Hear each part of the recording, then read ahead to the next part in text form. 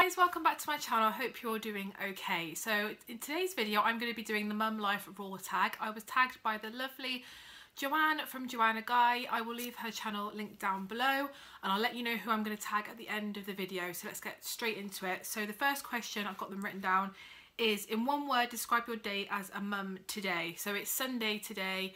It's Sunday evening, the kids are still awake at the moment, so I apologise if you can hear any noise in the background. Today, as a mum, I just feel really happy, content. It was a lovely weekend, full of happiness, really chilled out. Couldn't have asked for a better day as a mum today. The kids have been happy, they've been playing outside in the garden because the weather's been really nice, so yeah, really good day. Question 2, what is the most challenging part of connecting with other mums?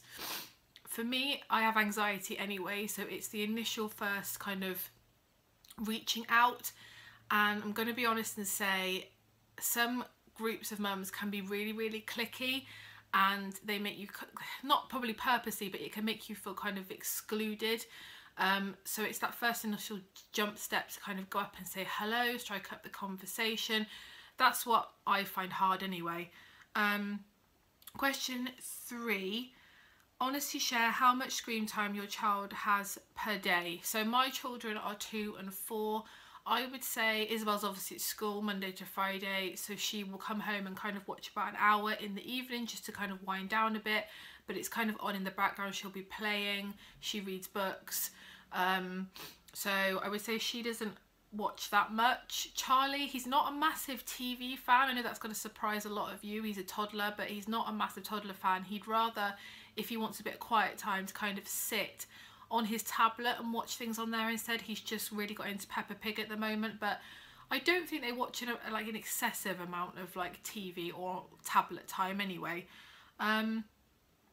Question 4, share one horrible poo moment. When I read this question, there was like one incident that came back straight away to me.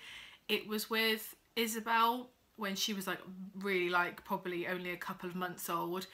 She had the worst poo explosion. Isabel, if you watch this when you're 18, I'm sorry.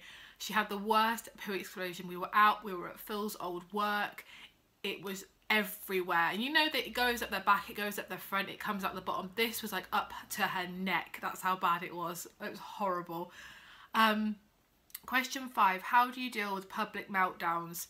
Stay calm. I have been that person that has got completely stressed out by it, which makes the situation worse.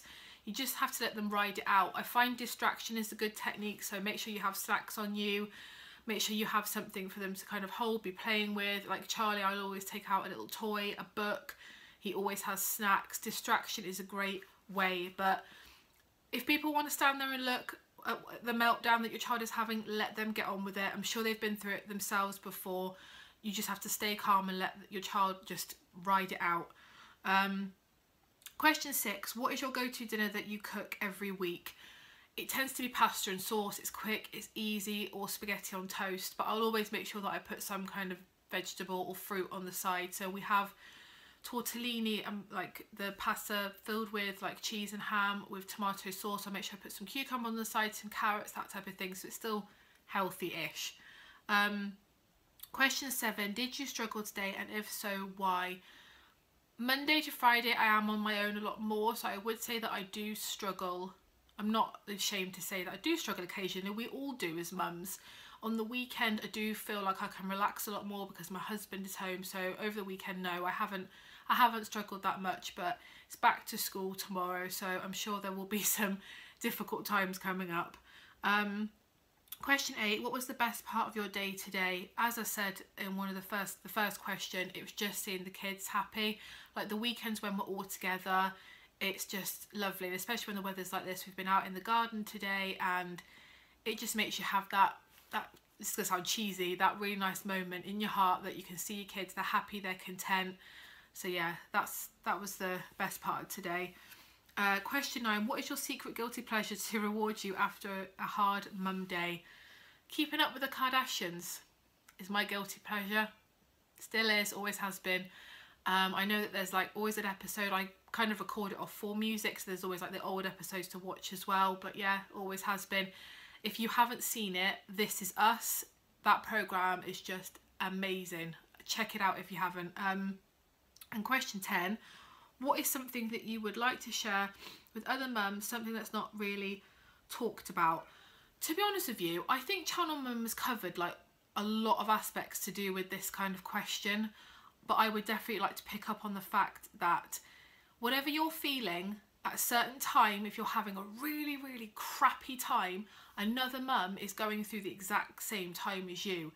Every other mum has felt like you have. It's really easy to feel like when you're going through a really hard mum day that you're the only person that's going through it. You feel completely cut off. Everybody's experienced it. So like Channel Mum has been pushing, you're not alone. I think that's really important to remember, because being a mum can be really, really lonely. So yeah, everybody goes through the same times. So please remember that. So that is all the questions, 10 questions. I will write all the questions down below in case you guys want to do it.